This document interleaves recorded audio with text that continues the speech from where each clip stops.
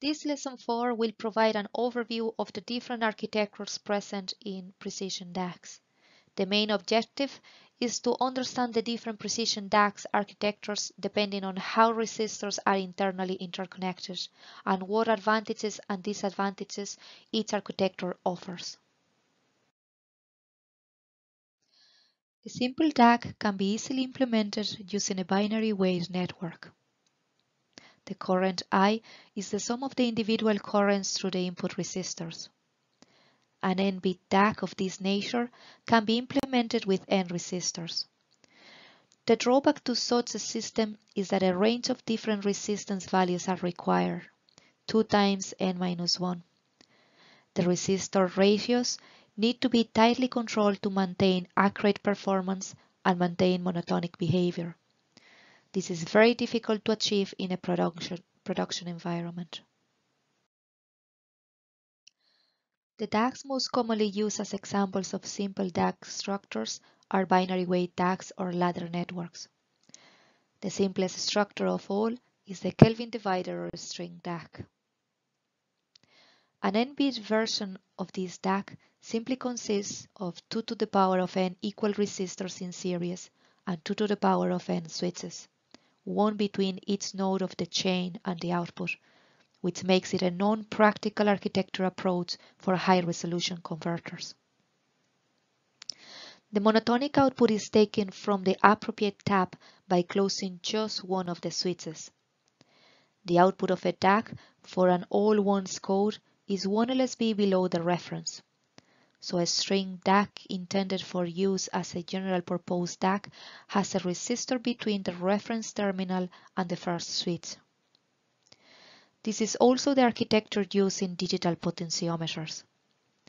In an ideal potentiometer, all zeros and all ones code should connect the variable tap to one or other end of the string of resistors. So a digital potentiometer, while basically the same as a general-purpose Steering Dac, has one fewer resistor and neither end of the string has any other internal connection. The classical architecture has evolved to a segmented approach due to the required number of internal switches for high-resolution DACs, making the classical approach not feasible. Using a segmented string reduces the number of resistors required and thus makes the DAC smaller. This architecture is sometimes called a Kelvin-Varley divider and requires 2 chain of resistors, 2 to the power of n resistors. It is obvious that by connecting a second string of resistors across the adjacent taps on the first string, we may further subdivide the voltage between the 2 taps and thus increase resolution. Since there are buffers between the first and second stages, the second DAC string does not load the first and the resistor in this string do not need to have the same value as the resistors in the other one.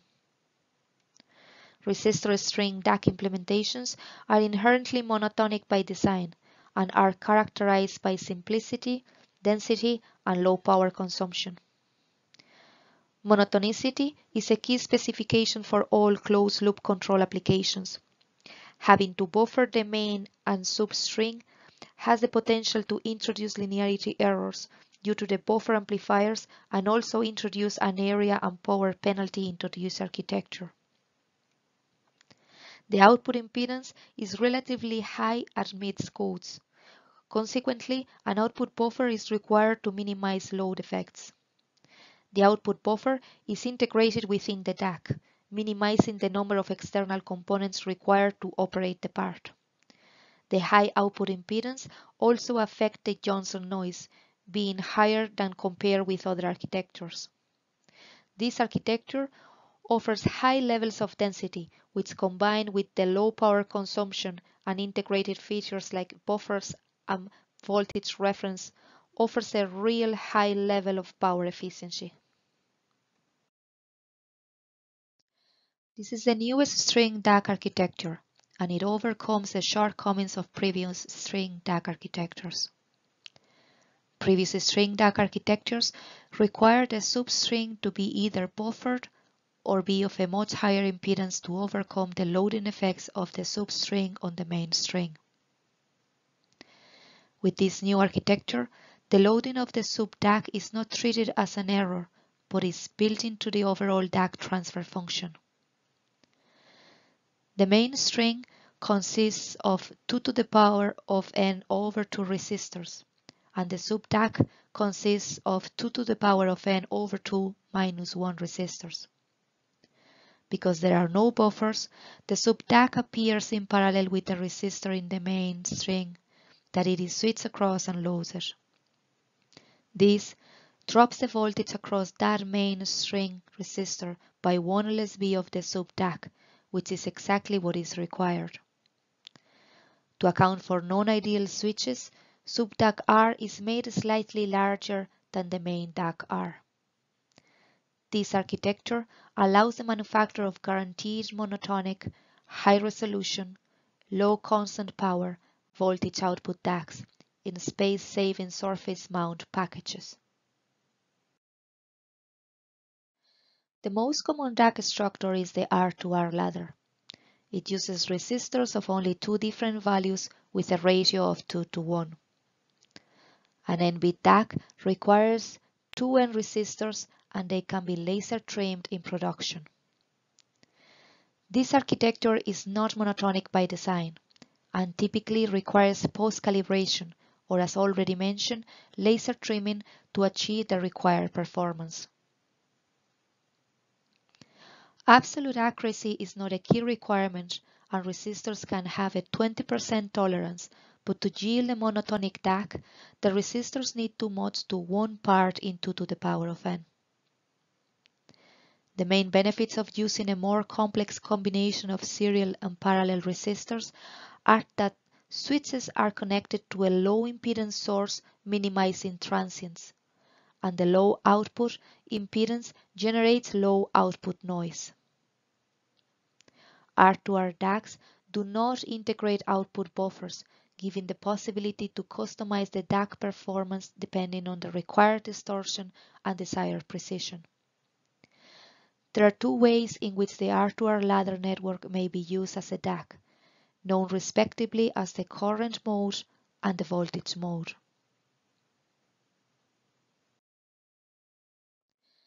In a current steering DAC, the R2R ladder divides the input current into binary weight currents, and these currents are steered to I01 or I02 by current steering switches. Switches on resistance is low enough to be negligible compared with the R2R ladder resistors. Switch sizes are generally scaled so as not to affect the linearity performance of the DAC by ensuring each switch has the same voltage drop across it. The DAC termination resistor is generally tied to the I02 line to facilitate the biasing of this node for use in true single supply applications. Characteristics of this structure include fixed reference input impedance. The DAC exhibits a code-dependent output impedance which is not linear with code. Low offset amplifiers are required to maintain linearity. Noise gain varies with DAC code due to variations in the output impedance. Noise gain is the gain seen by the input referred noise and error parameters and results in DNL errors. This architecture is the basis for the multiplying DAC. The DAC multiplies the digital input value by the analog input voltage at the VREF pin. Any applications requiring precision multiplication with minimal zero offset and very low distortion must consider the CMOS R2R DAC as a candidate. In an R2R ladder, it is necessary to have very tight matching between each bit and the sum of the lesser bits in order to maintain monotonic behavior. In a segmented design, these requirements are relaxed, making high-resolution monotonic converters more practical. The most significant bits are decoded to select one of the segments. In the case of a 3-bit of segmentation, 7/8 of the current flows in the parallel ladder structure and 1/8 in the R2R structure. If this were a 14-bit DAC, with 3 bits of segmentation, then the R2R structure is basically an 11-bit DAC, and this sets the accuracy of trim required to achieve performance. Therefore, segmentation allows linearity specifications to be more easily achievable. The input impedance is much lower, which means lower distortion. This structure exhibits a fixed input impedance and an output impedance that varies with code, as previously mentioned. Connecting the R2R structure in the manner outlined above is known as voltage switching mode of operation. In this mode of operation, the output is a voltage and not a current. The positive reference gives a positive output voltage, and this allows for single supply operation.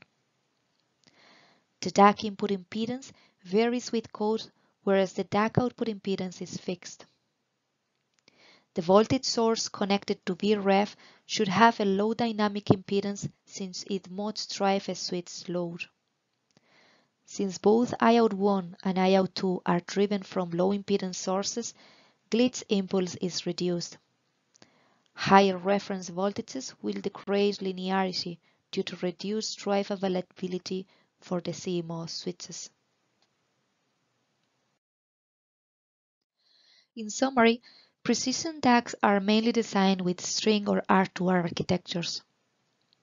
Steering Dac's architecture allows the manufacture of guaranteed monotonic, high-resolution, low-power DACs in space-saving surface mount packages. Steering Dacs are mainly designed for static applications, and output buffers are optimized for DC specifications. Steering Dacs are the preferred architecture for multi-channel output DAC due to the higher channel density. For most applications where dynamic performance is not required, for example level set, a Steering Dac is suitable. The main disadvantage of Steering Dacs is that they do not offer low noise performance due to the thermal noise generated by all the resistors. There are two ways in which the R2R ladder network may be used as a DAC, known as the current mode and voltage mode. This architecture offers fixed input impedance and a code-dependent output impedance. R2R DAC offers low noise and better dynamic transients, lower glitches energy with a small settling time and fast slew rates, but at the expense of higher power and lower channel density. The current steering R2R architecture offers constant power consumption, variable noise, and flexible current outputs at high speed. On the other hand, the voltage switching mode key features are variable power consumption and low and code-independent output noise. And as a last summary note, segmented R2R architecture offers lower noise performance and allows linearity specifications to be more easily achievable.